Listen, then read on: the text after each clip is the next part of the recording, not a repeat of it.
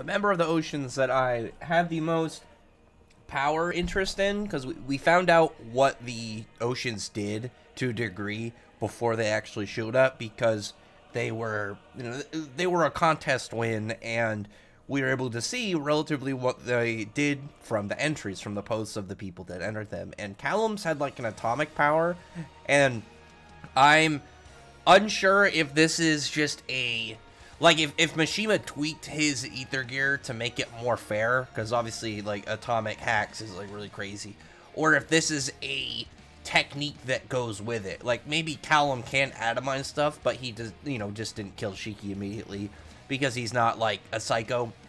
Or maybe there's a requirement for him to do it. I'm also actually really hoping that some of the oceans can use overdrive. Maybe just the upper ones. Like if he can, I feel like it's kind of not a not like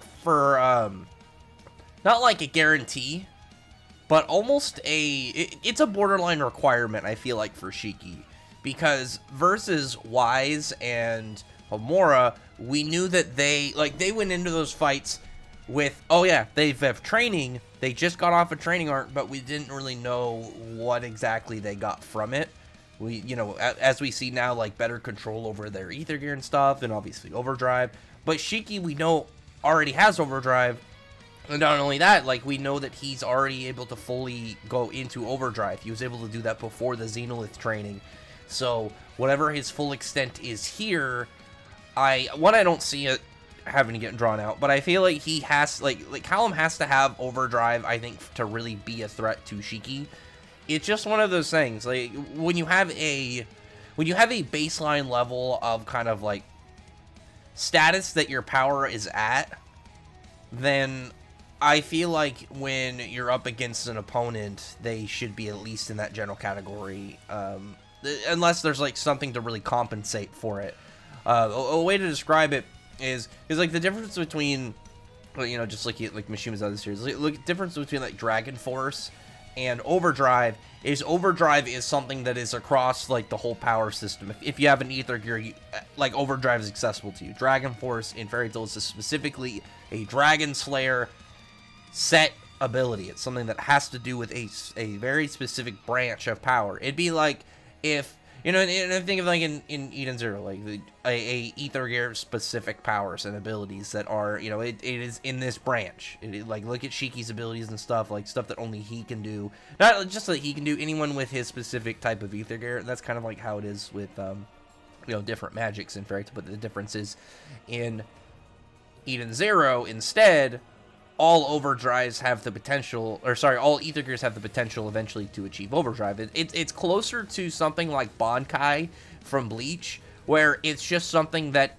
it is an option that if you ever reach it, like the second you get the power, that possibility is there for you. It just depends on, your level of training and skill and power and it's way more dependent on the user at that point and their effort going into it, rather than just automatically getting it or something that will eventually just show up. But I just wanted to talk about that for a little bit, because, like, I like Callum. Callum and Lyra were the two that I was pretty hyped for going into the oceans, because I knew that they were contest winners, but I knew Mishima was also going to do, like, his own tweaks on them, because, like, they still have to fit into his story. They still have to, like, make sense with whatever he's building, so that he can't just take anything and shove it in there, because, you could get something that either doesn't make sense or hurts something to the story or whatever, anything that might cause any narrative or writing problems. So Callum, I really want to know what, like, Callum is doing here with his ether gear and, like, how exactly it works. My guess was, like, he has, like, a ranged level of like, because we saw that, like, a ranged level of just general fighting prowess that he's got with it, because when Shiki is talking to Rebecca, that handprint shows up on his face, and then bam, Callum's here. I wonder if, like, what if he can essentially, like, shoot out his, like, his handprint or, like, whatever he's using with his ether gear, and then, like, appear right there, like, atomize right to it. Think of it just like kind of like how teleporting works in some series, like in a sci-fi series, but he's setting the location himself. I think that'd be really cool, and it would fit in really well with also the sci-fi style, and it would give him, like, his power, like, if he's deatomizing and then rematerializing wherever his mark is set. I think that would make it a lot more balanced. Because, like, the thing with, like, atomic powers, they are really cool. Like, obviously, like, when you get to, like, create, like, look at, like, Drac and Joe, like, alchemy and stuff. When you get to, like, really OP abilities, they're badass. But you can't just give them to anybody. You have to make sure when you put them on a character that it's not going to cause any problems. Like, imagine if Callum was, like, he had the power to fully atomize people, and he wanted Shiki dead on the spot. He could have already killed him, unless there's, like, some form, like I said, of requirements that goes into his ability. Like, imagine that he has to get, like, each of his, you know, areas affected by his Aether has a mark. Like, maybe he's got to get a handprint and a kick on from each leg on somebody, and then bam, atomize, or something like that, where there's, like, some weird kind of set rule and process in order to get to that OP ability. Either way, I did like the stuff with Lyra. I thought that was pretty interesting, just like her game, because she is of Nero's empire. She is on like an antagonist. She is on the enemy side, so she has to have a level of antagonist existence to her match with Rebecca. It can't just be a fun game. Like, she's saying that they're gonna do a card game, and every time you, like, lose a point, you have to, like, take off pieces of clothing. You know, doing some fan servicey stuff for, and, you know, some hype for her show.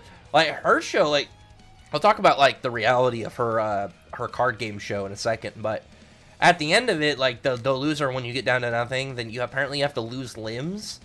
So, what's Rebecca gonna do if she wins? Like, is she gonna have Lyra lose, like, a limb? Like, is she gonna lose a leg or arm, or, like... I was gonna say an eye, but I like her, what are they called? Dichromatic eyes or whatever. I like that she's got the two set colored eyes. It's enjoyable to look at. But her whole game, it's funny, it's like, in reality, her show, if allowed, would be such, like, one of those... But it would be a success just based off of, like, everything around it. It's like, the game itself is clearly something I would assume simple. I don't imagine it's going to be too complicated. And on top of that, it leads to, you know, some sexy fan service stuff. But then after that, it gets to, like, some dark kind of, like, aggressive, like, you know, cutting of limbs. Like, people are getting amputated, like, parts of their body. Like, and then it gets to, like, some darker. This is, like, prime time dark web stuff. This would be something that if DeadTube, the DeadTube guy, wanted to do a show, and he's like, hey, man, can you please design a game for my series? And just so you know, man, it has to be shown, and no crazy sentence stuff. Oh, don't worry, I gotcha.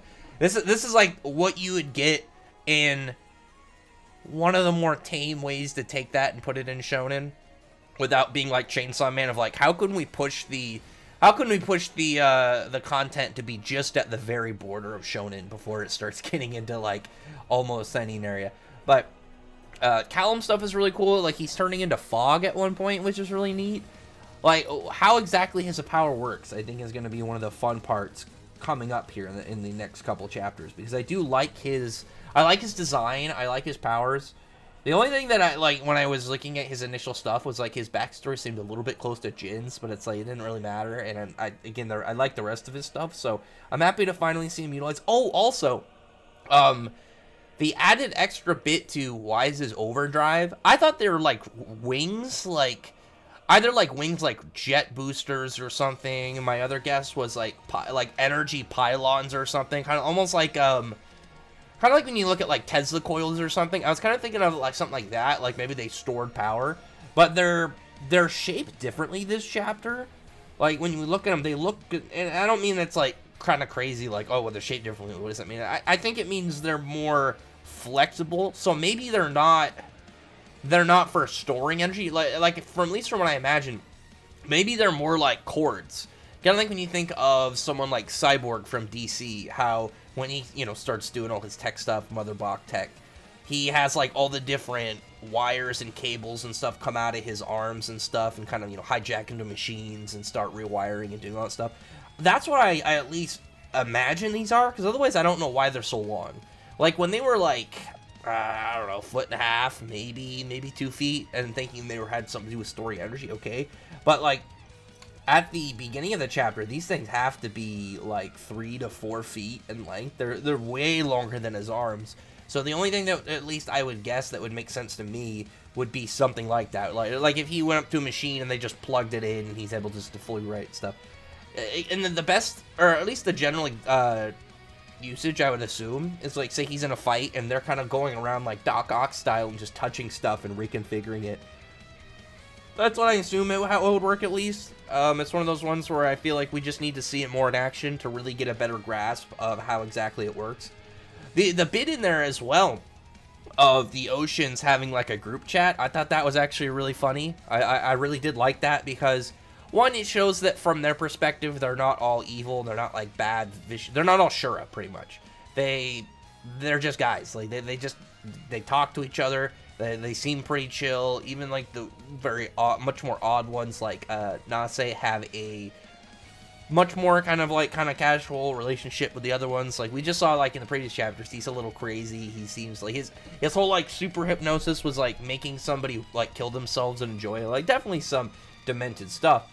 But here we're seeing a much more calm side. It reminds me of the opening, kind of like the opening areas to Sirius Island when Zenkro was kind of like having some more casual conversations with Mike Melody and Kei Nakaro.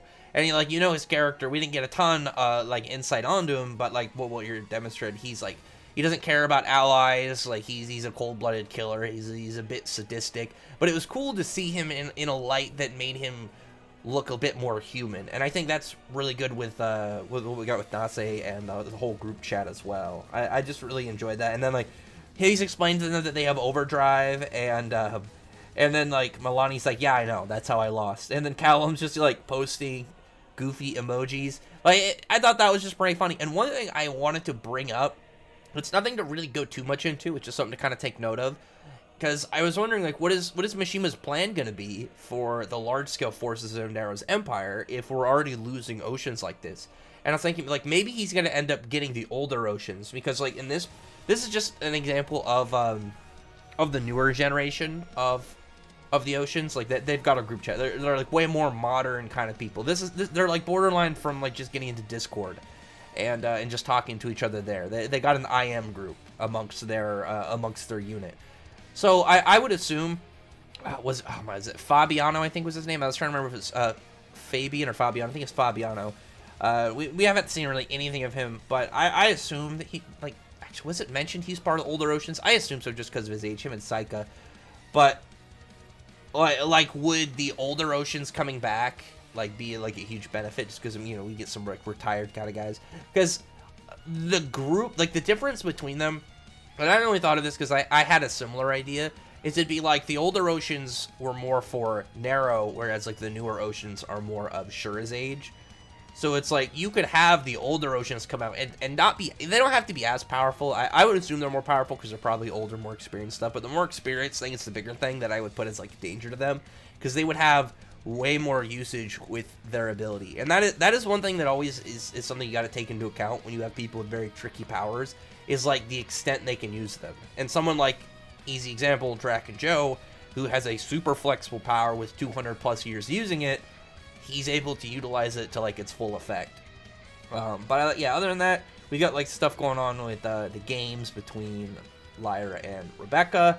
And I'm still hoping Lyra ends up like kind of becoming like an ally, kind of like Laguna, and ends up joining the Eden Zero crew, or becomes somebody adjacent enough to it that she's a returning character. I do like her design, and I like her character because she's got a little bit of like the, you know, the antagonist side to her, but it's like wrapped up in a lot of like layers of being a better, like a much more kind individual. But there's just that kind of like sadistic core that's there. Obviously she's an antagonist, she's dealing with somebody that is a threat to her I was gonna say country, but it's like a threat to her cosmos, to the empire that she serves under, like lives in.